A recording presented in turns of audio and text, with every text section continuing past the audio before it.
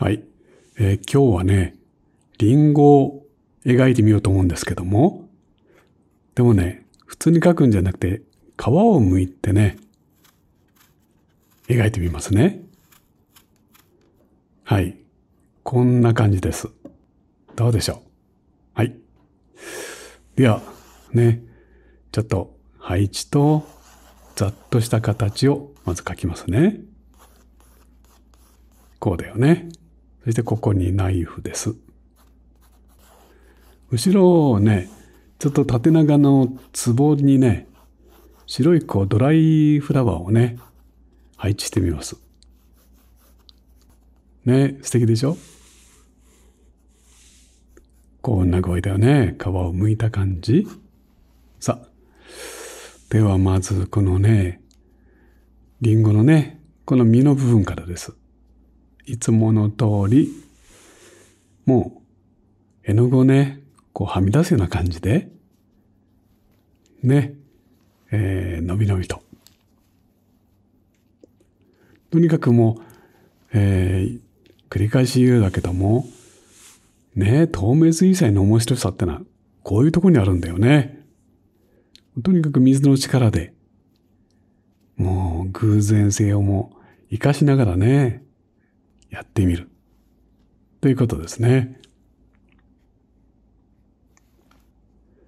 もう柴崎も長い間、油絵などもね、描いてきてるんですけども、やっぱりこの透明水彩ってのは、もう本当に魅力的な画材ですね。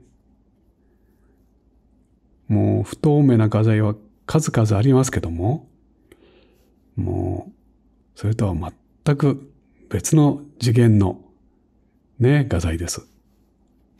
でもその別の次元の画材のね、面白さっていうか、その可能性をね、あなたのものにするためには、やっぱりこの絵の具のね、特性を知るってことと、やっぱり繰り返し描いてね、友達になっていくってことですね。そうすると、もう、ね、考えられないような可能性がね、そこに生まれてくるんだと思います。さあ、ここでね、思い切って暗い色を入れましたよ。リンゴをね、明るくね、描いてみたいから、壺、思いっきり暗くしました。そして、床ですね。はい。さあ、ここも床も暗く描くと、このほら、リンゴの皮がね、はっきりと浮かび上がったでしょ？はい。また色を足していきましょう。こうですね。もう自然な感じに混色するっていう。ガリガリガリとね。もう何でもあるものは使っちゃいましょうね。はい。さあ、こんなことをしてるうちにほら、ナイフの形も見えてきましたね。今日は寒いのでちょっとね、厚着しててすみません。はい。それから後ろも思いっきり暗くします。ね。そうすると、明暗の対比が強まってね、もう、それぞれの要素がね、ぐっと見えてきますね。さあ、乾いたとこは少し濡らして、こうするとね、またなんていうか、画面が光るっていうかね、また絵の具が伸び始めるんですね。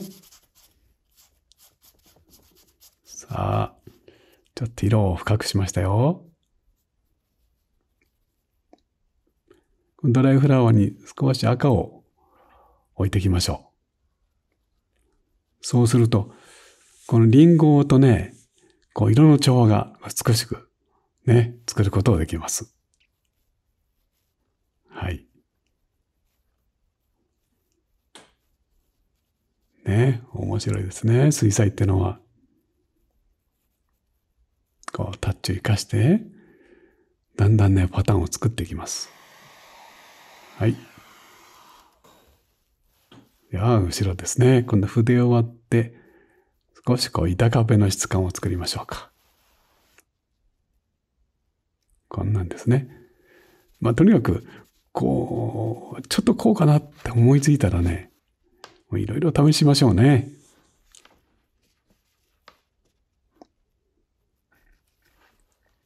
ほら、どうですか？だいぶリンゴとの調和良くなってきたでしょ？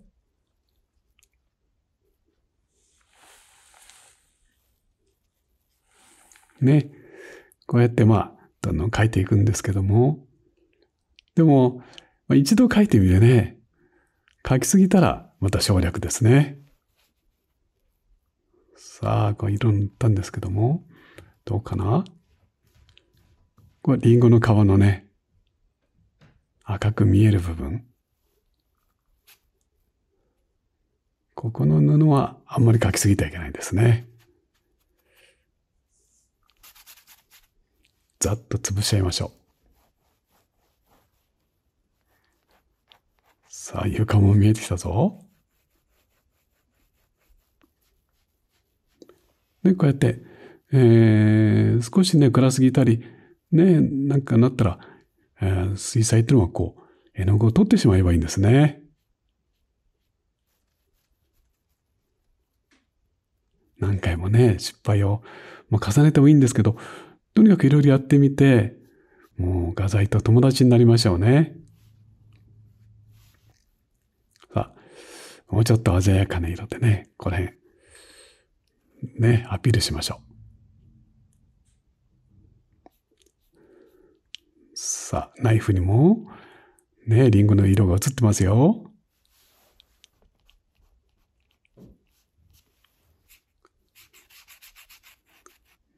どうだろう。こんな感じかな。さあ、ちょっとね、必要なところを書き起こします。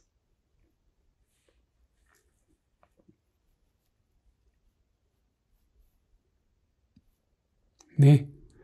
そして、リンゴのヘタを、書いて、またリンゴのね、皮の色をね、ちょっと鮮やかにしましょうね。こっちは反射ですね。さあ、どうかな？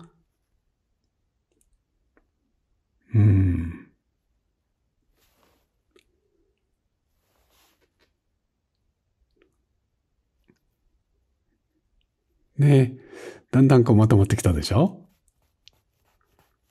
指でこすっちゃってね。柴崎はよくやるんですね。指でこするんですけど。はい。さあ、ね。ちょっとリンゴのね、細かい表情を加えて、床もね、こうやってまとめて、さあ、で、いらない線をね、鉛筆の線を消して、周りを剥がしてみます。どうだろう。はい。出来上がりです。はい。書き上がりましたよ。ね。今回は、リンゴをね、少し皮を剥きかけた。そういう状態で、書いてみたんですね。リンゴは確かに、形がね、ちょっと、一個だけでは、物足りないね、感じもしますね。そういう時、このように一工夫してみると、もう、ずっと変化が飛んで、面白いでしょ？ね。こんなこともあるんだというね、あなたに少しでもね、参考になれば、柴崎もとても嬉しいです。はい。今回も、最後までね、見てくださって本当にありがとうございました。またすぐにお会いしましょうね。はい。それではまた。